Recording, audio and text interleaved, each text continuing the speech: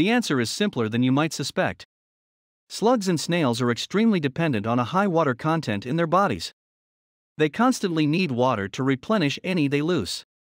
Rather than by a complex chemical reaction, the salt dehydrates its slimy exterior. Salt essentially draws the water out of their skin, and they die within minutes of dehydration.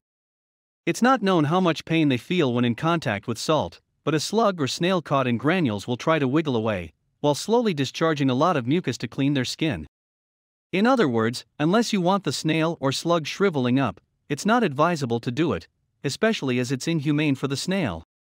Humans can handle salt without the same thing happening because our skin isn't as permeable as a slug's. Put some salt in your eye though, and you'll get a small sense of what the slug is going through. I hope you have enjoyed this video. If you have, please subscribe to this YouTube channel, and don't forget to give this video the thumbs up. And I'm sure you're going to enjoy this next video on why do worms come out when it rains.